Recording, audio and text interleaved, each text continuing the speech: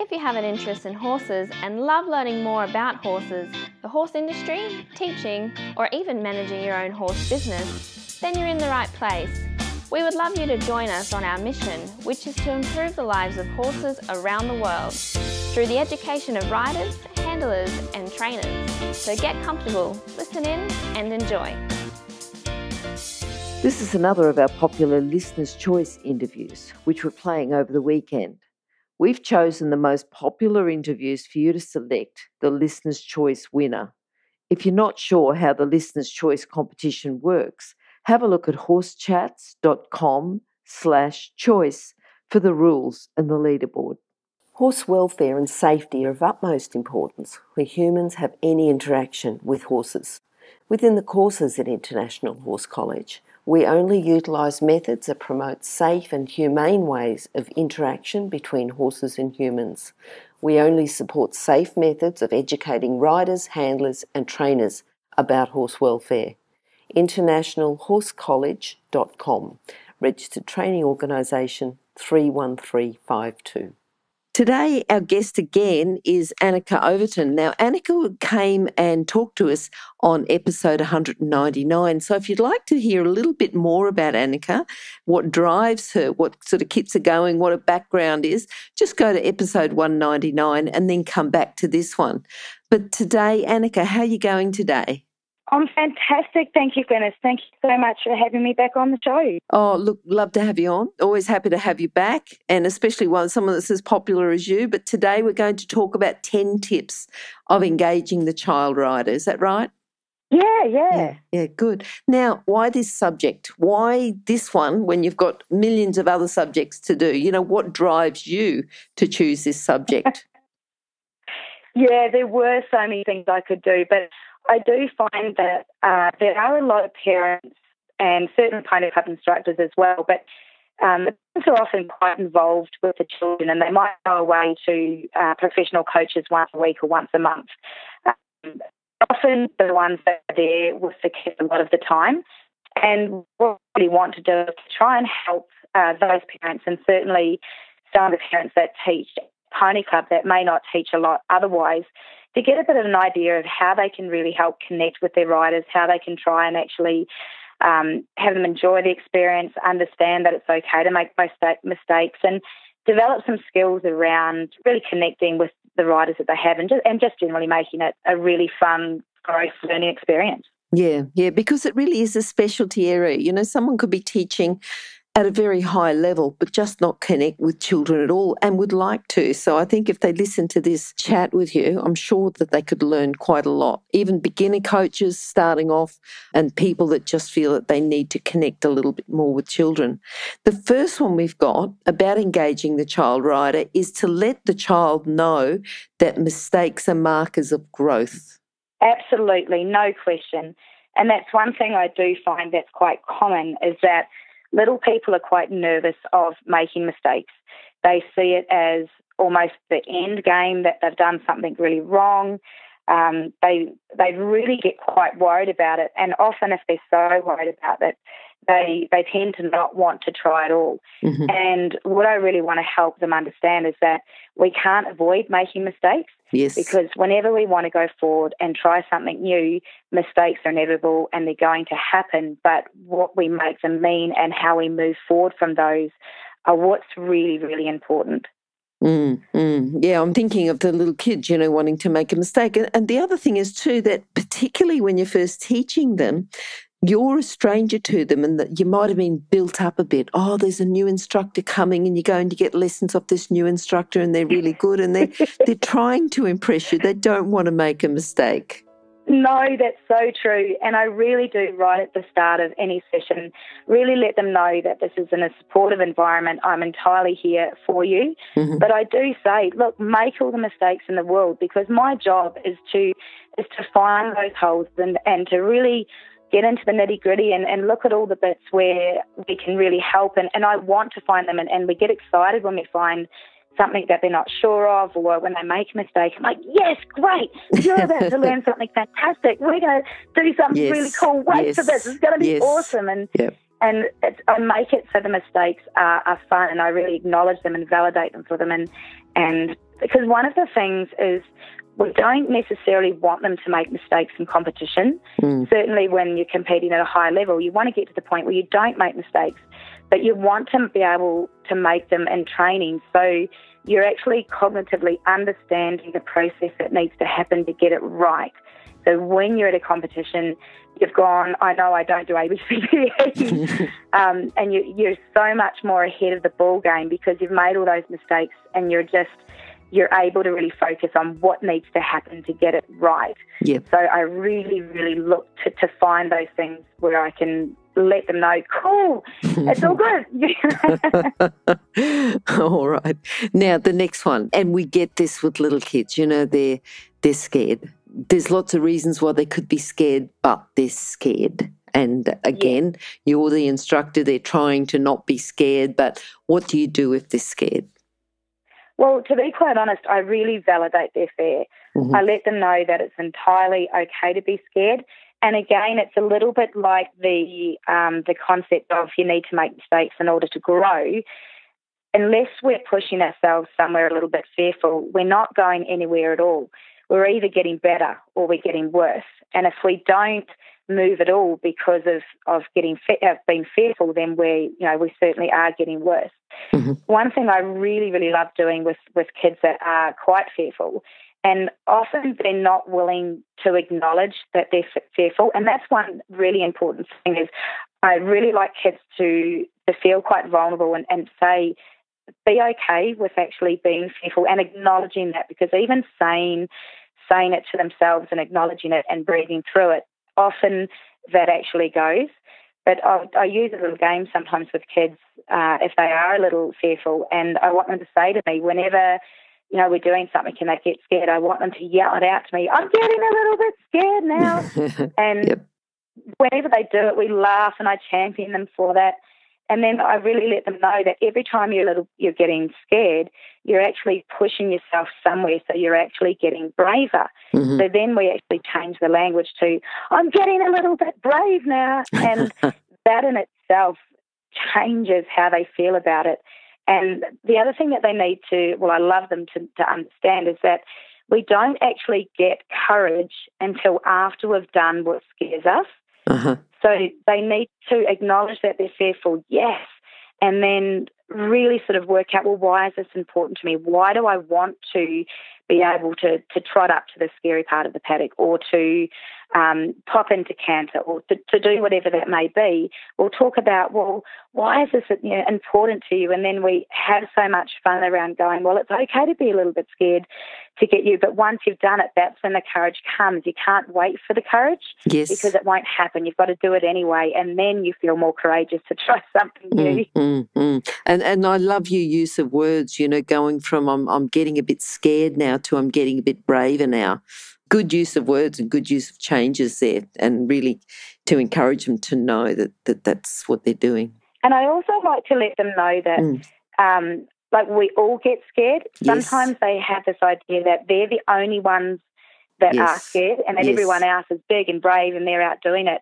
And I'll often talk about mistakes that I've made, or times that I've been scared, or conversations I've had with role models or some of my mentors when they've been scared, and how they've gone through and they've done that anyway, just to let them know that they're not the only one that is scared, but the difference between those that end up going further and doing better are those that when they feel scared continue on, and those that don't. And then give them that choice to say, you're still going to, we can't make fear go away, and we don't want to, but we can decide what we're going to do about it when it shows up. Perfect.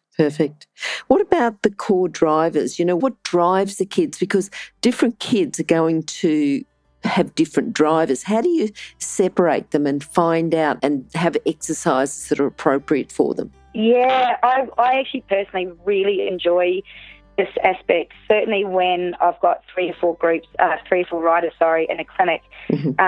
But through the conversation that you're having with them, you'll notice certain language and certain questions that they ask you and things that they do. You'll get to know whether they're driven towards adventure, whether they're driven towards a challenge, whether they're driven towards wanting certainty or variety, or whether they're wanting connection and compassion and growth or completion. And getting to understand, for example, if you've got one rider that, you know, their driver is, they want the challenge and they want that adventure, and then you've got another rider with you who likes the certainty and they like the outcome, I will change that language to suit those riders as we go. So one might, if it's an exercise with a series of fences or so forth, I'll say to one, all right, now your challenge is, yes, and okay. we'll sort of word it around how we're going to create the challenge in it. Whereas the other one, we might talk about, all right, in order for your horse to feel safe when he gets to the other end and to feel confident, this is how we're going to go through this exercise to develop your horse's, confidence and so forth. Or if they're really driven by outcome and completion, I'll let them know what the outcome of that exercise is. What's the purpose of it? They want to know the point. They want to know the end game. Yep. Others aren't so worried about the end game, so they don't necessarily need to know what it's leading to, but we might talk about the connection that they'll have with the horse and how it's going to develop a better rapport, and it's going to develop that compassion that you might have with your horse and the growth in it. So yep. The better I can get to know what drives them, I can play with that, and I can really use that to make them more willing to want to try some of those exercises. Good. Now, I'm just thinking, we're using all the senses, so do you want to talk about that? We're talking about transitions, aids, but using all the senses. Yeah, absolutely. And this also comes back down to the language that I'm using when I'm teaching the riders. So, for example, I've got a 7-step process that I use when I'm teaching the riders to understand their rising diagonal. Yep. And the steps go from being able to hear the front foot hitting the ground, listening for that beat and saying now. So they're really listening to that. Then I'll let them look down and actually see that outside front foot hitting the ground. And then we'll also talk about feeling it, and I won't go through the whole 7 steps, but as we're going through, what can you hear, what can you feel, what does it look like? And by chunking it down but using all those senses, they're able to put it all together. And once they can go, okay, the foot's hitting the ground, that's when I say now, that's when I feel that I need to be sitting, and they actually start to develop that understanding around it, and they remember it so much better. But it doesn't matter what exercise I'm doing with them. I'm often saying, all right, what can you feel right now, or what can you see? And really, and you'll find that the riders actually use their own language, and that's how you can tend to know whether they're kinesthetic learners or auditory learners, because of the language that they'll use to you. Yes. And then you can actually use that language back to them, so they can start to have a better connection with you, because you're already on the same page as to how they learn. All right. Yeah. The next one, we've got the right and the wrong options. It's very black and white, isn't it? This is the correct way. This is the wrong way. How do you do that? Or give us a little bit more information about that. Yeah. Well, I let them play. Okay. Because again, we're talking at a lower level and sort of younger riders. I really like to, it may be a simple exercise like turning a corner or, going around a barrel, or it can be with anything. But I really don't want my riders to do what I say because I said so. Yep. I want them to know in their gut that it's the right thing to do for them. So I'll give them, for a turning example, I might say, trot up to the barrel, bring your inside hand sort of towards the midline, or pull it back, lean towards the barrel and see what happens, what sort of response do you get. And we'll talk about what sort of response you might have. And then I'll give them some more options about coming straight up, opening the inside rein or holding the outside rein, or we'll talk about it, and I'll let them do that again, and we might speed it up and slow it down. And as we're talking about it, I let them nut it through in their own mind as to, and I'm giving them cues and I'm helping them, leading them towards the right way. Yep. But children are so much better when they work things out for themselves. It's a little bit like with your own children. You can say, be careful of that step. 10 times, but they're always going to go right up to that step until they fall off it. Yes. And they'll fall off and they go, oh, wow, I've really got to watch that step. Won't do that again. Yep. Yeah. Yeah, and it's not that I want to set them up to fail, but I also let it happen and let it be okay and let them learn through that process. If you can set it up so that it's in a safe environment, that's a lot better though than just, having it in an environment where they're not going to be quite so safe. Yes, and I set things up all the time. Later on we'll talk about tangible evidence, but I really like to let, with little guys, exercises do the teaching, because they don't want to listen to me yelling at them the whole time. They really can't process information quick enough. So I love to set an exercise, and certainly for those kids that are driven by challenge and they're driven by adventure and a bit of that fun, I really like to set up exercises and have them just play with it and process information in their own time. So I don't hurry them when they ask, and we'll talk about that in a minute. When they want to ask questions, I'm totally there for them. But I'll often set things up to where they do make a little bit of a mistake in it, like you said, in a very safe environment. But I'll also set them up to get it right. So I'll often chunk things where if they're not quite sure if they're getting things wrong, I'll chunk an exercise right back down, and I'll tell them and explain the process of how I'm chunking it back down. And I'll chunk right down to the simplest part, to where I might find where they're going, oh, I had to sit a little heavier on this seat bone, or I had to put my reins towards 2 o'clock as opposed to back to 6 o'clock. And when we find that little aha moment, then I'll slowly chunk it back to the exercise. But I might start with one exercise, but we'll end up doing 4 or 5, we'll go down a random path to 4 or 5 different exercises by chunking down to where I need to find where they're at. But then we go back to the exercise, and then they see the whole process, because I like to let them know the process as we go, and I let them feel their way through it and sort of nut it out, because then they remember it. Whereas if I just tell them stuff, and certainly if I'm giving them lots of information, they'll only remember 1 or 2 things. So I let the exercise and I let them learn at their own pace. Yes. Okay. Now the next one, there used to be a saying about children should be seen and not heard. And I think through, the improvement in education systems and a more modern questioning type of a generation, we're talking now about children questioning everything. Would you like to talk about that? Yeah, for sure. So I often find that writers will interpret what we say very differently to how we've intended it. So I actually remember doing an exercise a couple of months ago. It was for a clinic that I was doing for instructors, and we were talking about this whole concept, and I had sort of 6 writers there with me, and I said to them, I sent them all out around the outside of an oval and gave them points to go, and I said, what I want you to do is just ride a big circle. Ride one big circle on your right rein, stop at the fence, and then walk back. And the varying range of circles I had, one went round the entire oval, one kid sort of went out 2 metres and turned around and came straight back, and their size of circles were completely different. And it was just a way of showing that we really need to get quite clear about what exactly we are saying. And when kids are getting lost or they're getting it wrong or they're not doing the right thing, I tend to first go, hang on, have they understood my interpretation of what I'm trying to say? And then we'll talk about that. But I want them, if they're not sure, I want them to question. I want them to say, why? Why are we doing this? Yes. And I don't get offended in the slightest when they say that, because all they're asking me is they want better clarification. So therefore, I have to work a little harder, which is great for me. I love it when I have that challenge where, how else can I explain this? How else can I chunk this down? How else can I find that missing link and give them information in another way that they can understand? Because they're going to learn. There's going to be some kids that learn differently to how I learn. They might learn faster or slower, something that I learned.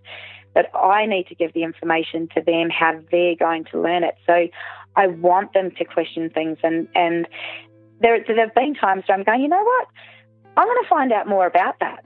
And I want them then to know that, hey, I don't know everything either. Yes. And I'll go and find some more information. And I actually really like those moments for them to see me in that state of not knowing everything either. because they need to know that we don't know everything, and everything that I do know, I learnt by making mistakes, or I learnt it from somebody. So I weren't born knowing stuff. Yes, It was a process over time, and I had to go and research, and I had to learn more, and I had to do the hard yards to find out more. Okay. And I want them to know that they can do that too. For sure. And the next one here is, again, one that we didn't used to worry about. But the next one, this is again the changing generations, is the use of technology. Yes. And I'm using this more and more. And it does go back to that where you can't always just tell a child what to do or a writer what to do. Often they need to see it. So there's a million apps you can use, but for one example, I use an app called Technique. And I may do a short video for a few seconds, or I might take a snapshot, or this particular app, you can actually get two videos. So let's say they're jumping a fence, and you might jump it once and let them jump it their normal way when you might be describing how they're dropping their hips back, or they're dropping their hands in front of the fence, or whatever it may be. And then we'll talk about adjusting their position a little bit, or adjusting something. We'll jump it the second time, and if the second time obviously is an improvement, sometimes we have to go a third or fourth time. But then I'll put the two videos together, and you can set it up so that it all happens at the same speed and at the same time, and they can see the difference between the two. And then they're actually, when they can see it, it's up to them to make the change. It actually gives them a sense of responsibility and accountability, because they can see it. It's not just my opinion. It's black and white in front of them. But I also, this great app, you can draw lines, you can draw squigglies on it, you can have a field day with it, you can speed it up and you can slow it down. So we'll quite often do a little exercise, and we'll talk about something, and I'll video it, and then we'll stop and we'll come back, and I'll draw lines, and we will really just nut through it and let them ask the questions, and you can see them go, oh my goodness, I really am leaning one shoulder off to one side, or I can see what you mean about dropping the seat bone or collapsing in this rib. And when they see it, that's when they decide to make the change. It's actually wonderful. I have so much fun. Okay, good. If you're an equestrian coach or a horse riding instructor, or even if you aspire to be one, have a look at the free video series for horse riding instructors on the Horse Chats website. Go there now, have a look, horsechats.com. And now the next one, tangible evidence. What have you got to say about that? Yeah. Well, I tend to go everywhere. There's pretty much always a set of little yellow cones. Yes. And I've got this 2-inch poly pipe that's painted like a show jump, about 2 metres wide. And they pretty much go everywhere with me in the car, because certainly with kids, I really find that when they can see a visual point to go to, and they can see whether they've achieved something, it's so, for example, riding parallel, we might often talk about sort of, for whatever reason, if we're leg yielding, trying to stay parallel to the wall. But we might leg yield from one of the poles to the other pole. And when they get to the pole, are the shoulders leading or the quarters leading? Or and it really gives them such clear pictures. I might even, with the cones, just have them on a slight diagonal line, and we might go one cone and then forward a few steps and across to the next cone. But the more that they can actually see, even, for example, if I'm doing shoulder 4 or shoulder in, or I might just have some poles set up at certain angles depending on the exercise against the wall, so they can see the angle that they're wanting to come down the wall, because often you might talk about a shoulder 4 and they're sort of going 45, 60 degree angle trying to go sideways. And you might explain about the 2 or the 3 tracks, but sometimes they can't even get that concept. So I'll just put a rail. There's your angle. I can see it. And then once they can see it, they're away. But I really do find the little guys they need something to see to go to. But another one that I use that I quite like, and this one I always do in a controlled environment and in horses and riders that I know are quite safe, but we'll talk about having a really even circle. And they think that they're doing the quite even circle. And I'll actually get a lunge lead, and the handle part of the lunge lead, I'll just slip under their foot. So it's not connected in any way, shape or form.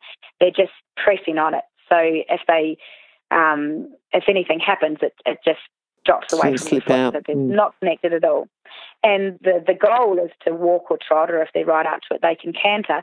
And if they get too far out on the circle, then the lunge lead just pops out from their foot and it drops. Yep. If they get too close to the inside of the circle, then the lunge lead touches the ground. Mm-hmm. So I'll say to them, your goal is to trot a circle without the lunge lead touching the ground or popping out from your foot. And when they first do it, they're like snakes. It's yes, I can imagine. Yeah. And good one, but then when they start... Yeah, it's very tangible, and I can understand. Even a little competition, who can ride the best circle? Yep. Yeah, and it's really hard. It's something that they think, oh, I can do this. This is really easy. Yes. Awesome, let's go. Yes. It can take 4 or 5, 6 circles, and then they get into a rhythm and they get into a flow, and they're consistently riding the shape. And they get so excited when they make a full circle and the rope stays just soft. And I can give them a meter's grace or so by bringing my arm back and forth, so I can sort of help them out there a little bit. But they generally get so excited, and their circles improve out of sight. That's really good. That's a really good exercise. Yeah. And as you say, doing it safe, so you're not going to put it under the rider's foot with a horse that's going to worry about it and kick out or something, or jump to the side if it falls. Horses and riders, it sounds like a really good exercise. Yeah. I don't think I've heard that one before, Annyka, so it was really good. Yeah. I'm thinking the next one is give them homework. I'm thinking about homework for myself, and I've got an instructor at school next week, so I think it's one I might be using with them as well. Okay. So that's my homework. Yeah, there's quite a few different facets to this. It's what I tend to do whenever, and this is probably getting a little bit more to my slightly sort of more novice riders rather than beginners, but I like to label a session. So we might be working, whatever we're working on, I'll actually link a word to that. So, for example, we might use sweet and sour, where we might be talking about how the concept of putting pressure on and taking the pressure off, and we might work on that for half an hour. Okay. Or we might talk about riding your 360, which is if you're jumping show jumping courses, there's only, for a 400-metre course, there's only 40 metres of actual jumping effort, but there's 360 metres of corners and turns and canters and balance. Yep. And so within a whole session, for example, we've done an hour working on riding nice turns, keeping them in front of the leg, all of that. But we're talking about ride the 360. So if we then at the end of the session, your homework is practice riding your 360, because I've chunked so much information into that word or that sentence. It might be, for example, playing your best tennis, where I might talk about a rider and their mindset and how they tend to worry in the warm-up. And they may have spoken about a tennis game that they won last week and how we were so relaxed in it and it was so much fun. So we'll sort of already link that fun tennis to the show jumping. We'll play some games to link that. And then when they're going into the warm-up, it might be play your best game of tennis. Yes. And because they've really linked that, I don't have to give them lots of information, and I don't need to overload them. I can just give them a sentence or a word, and that lesson comes back to them. So all that we've worked on is straight away brought back up to the conscious. Yes. And then they're already in that frame of mind of where you were in that session. So I then get them to play with that at home. And the other thing I really do with the homework is I actually love to set up a warm-up routine. And this is definitely for the horse's perspective, where I like to have exercises that we know the horses do well, we know that they're confident doing, and that they're quite relaxed doing that exercise. And I get them to, at home, after they may have had a tough, quite a difficult task, or they've done some hard work, finish off with the specific exercise, where we keep linking for the horse that means relax, that means settle, that means you've done well. And so when we're warming up in a competition, we've already got our warm-up routine, but we know that if the horse gets there and it gets anxious, great, we can go to this exercise because we've already linked it so well at home that we know he can do it well, we know he's confident. And it still amazes me every time the horses go straight back to that relaxation once you put them into that exercise because they know it. Yep. And then once they're relaxed, then you can move back to where you are on your warm-up. So I give them homework to really keep linking specific exercises with really confident states of well-being for the horse, so we can use that to our advantage when their emotion comes up or they get anxious at events. Yep. No, very good. Now, the last one we're going to talk about is analogies, metaphors, and imagery. And when would you use this? How would you use it? Just give us a bit more information about this with children. I use this all the time. Okay. So, admittedly, I have a bit of a creative, I've got quite a weird sense of humour, and if you've ever sort of, most of my students will attest to this, I do things a little differently. But I love using metaphors, and certainly with little kids. And what I find is the crazier, the funnier, the weirder you can actually make a metaphor, the better the link you can make it. So I'll give a random example of kids leaning when they're turning corners. So we'll talk about, all right, imagine that you're sitting on a merry-go-round, you've got the pole coming through the top of your head, down through your spine, down through your horse into the ground. And so first I've got that picture of the merry-go-round and how it's upright, but then I'll laugh and I'm like, and if you leant too much too far to the side, the whole merry-go-round's going to fall down, the music's going to sound all crappy, the kids are going to start screaming, and we'll get a bit crazy and funny about it. But because the emotion came up and they laughed, they really do start to actually remember to stay tall. And as soon as we're coming around the corner, I might yell out, merry-go-round, and you can usually see them laugh, but they sit up because they imagine the merry-go-round. Yep. Yeah. But I'll talk about when we're talking about impulsion and sort of creating that energy sort of into a soft hand, and we might talk about waves of water, of when a wave comes in, and if it's allowed to then travel, how the wave will continue on, whereas if it hits a brick wall or if it hits the breakwater, then the wave either splashes up and goes up, so for a rear or whatever, or it sort of tends to go back down under the water and suck back, which is when the horse sort of overbends and then gets on the forehand and sort of sucks back behind your leg.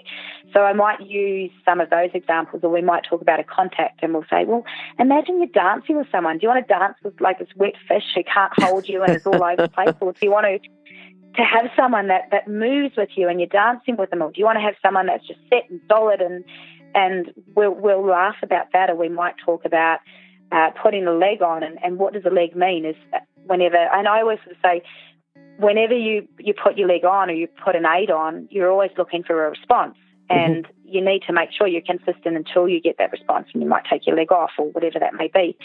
Because the other thing I say is we don't have the right to influence a horse until we're in rhythm with it. Yes. And so for the example of once we're in rhythm and putting your leg on, we might say, well, the horse might be running along a fence, for example, but you turn that electric fence on and the horse is going to move off your leg quite quickly. Yes. So sort of that analogy of, I actually need to move off the fence is another funny way that we can use this. But another way, for example, at Pony Club, where you might have 10 or 12 riders and you're consistently saying, 2 horse lengths, 2 horse, or 1 horse length, and they keep running up against each other. I'll often stop and pull them up, and I'll get them to create an imaginary bubble around them. And I might even run a circle around one rider and give them a concept of the shape of the bubble. And then I'll say, what colour's your bubble? Is it pink with sparkles? And we'll quickly have a bit of fun describing the bubble. And then when we put them back on the circle, everyone's got their own bubble. And what's going to happen if you run into it? You're going to bounce off it and crash, and we'll have a laugh about it. But then you hear the kids going, wow, I can see your bubble. And instantly they're keeping this 2-horse space. And I don't even care about the 2 horses. They're just hilariously laughing at the bubble in front of them. And for little guys, they love it when you can really get quite creative with it. But the other thing that I'll talk about with the imagery, and this one I find is really important, and I think it kind of rounds up a bit of everything. In regarding to the visualizations, I'll often, if I've got an exercise where I might have 4 or 5 fences in a row, a couple of change of leads or whatever, and I'll get them to imagine it going beautifully, really imagine how you'd like it to be. And then I'll get them to talk me through it, tell me what's going to happen. And I listen very carefully to the language, because often I'll hear, and after this fence, I'm going to change my canter leads. And I'll say, hang on, whoa. You're presupposing that you've already landed on the wrong lead.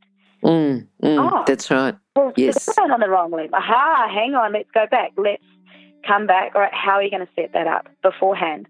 And then, so we'll talk about that, and then she might say, okay, I'm going to jump my oxer and then I'm going to get him to come back or I'm going to ask him to whoa. And I'm like, but that's already presupposing he's running on. And Yes. so I get very careful what they say because I've seen it over and over again for the riders that say, I'll land and change my canter leads. They land on the wrong lead and then they change their canter leads because they already have an expectation that that's going to happen. So subconsciously, they've created that to actually happen. Yes. And when we come back and go, whoa, whoa, whoa, whoa, all right, how are we going to set this up? And then we'll talk about it. All right, so I've made sure he's off my inside leg and I'm going to land. And when I land, I'm going to feel him come into my outside rein and then I'm going to feel that I've got the time to make the turn. And I get them to think about it and tell me through it again and then ride it again. And they, 9 times out of 10, land on the correct lead. And I have so much fun with this, but I'm really careful around the language that they use when we're doing this imagery. And I really do get them when they're visualising, certainly when we've walked a show jumping course before they compete, to get as much information as they can on that course. So when they're riding it, they're not thinking about so much about the course because they've already put it subconscious. So then they can start to feel the horse and start to create what they've already visualised and already imagined in their mind. And I've had to be very careful. Have they imagined the right things? Yes. No, that's good. Yeah. Annyka, I think that was good. You know, you've sort of given me a couple of exercises, and I've been teaching kids and teaching coaches to teach kids for quite a long time. Yep. And I'm sure you've given, you know, your toolbox of ideas. I'm sure that you've given people lots of ideas to go on, and this is the sort of chat that they're going to come back and go, now, what was that again? I want to engage with these kids. I'll just go back and listen to that chat again and see what Annyka's got to say, because they might have written down some notes but missed a bit, so I can see that they'll come back and play this again and again just to get those tips. So thank you. Thank you again for your time. Thanks for chatting to us.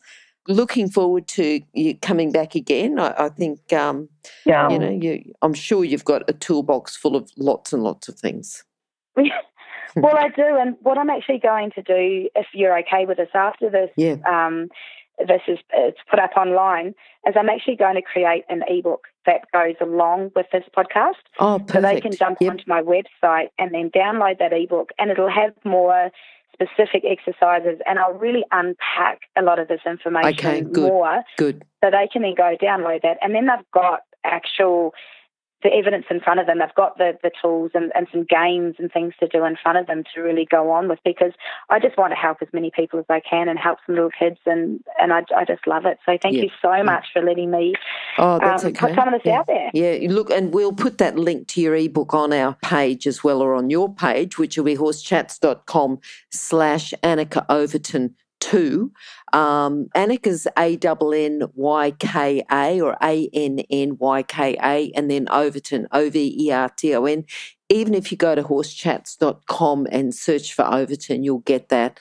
And we'll have just go to the bottom of the page and the link to the ebook. As soon as Annyka sends it over to us, we'll put that link on, and you'll be able to go directly to her site then and download that ebook, which would be great. Okay, so thank you. Thank you so much, Glenys.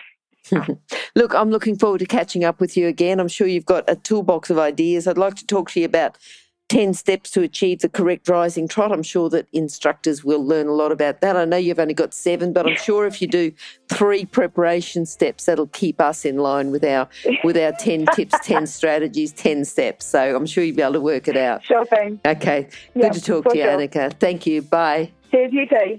Bye. If you've enjoyed this chat, then please comment, rate and subscribe. If you'd like any changes or recommendations for guests, then please contact us through horsechats.com. And while you're online, have a look at the government-accredited courses at internationalhorsecollege.com. Registered Training Organisation 31352. Remember that our comments and instructions are general in nature and do not take into consideration your individual horses or your individual ability and circumstances. If you enjoyed this podcast, then please leave your comment below.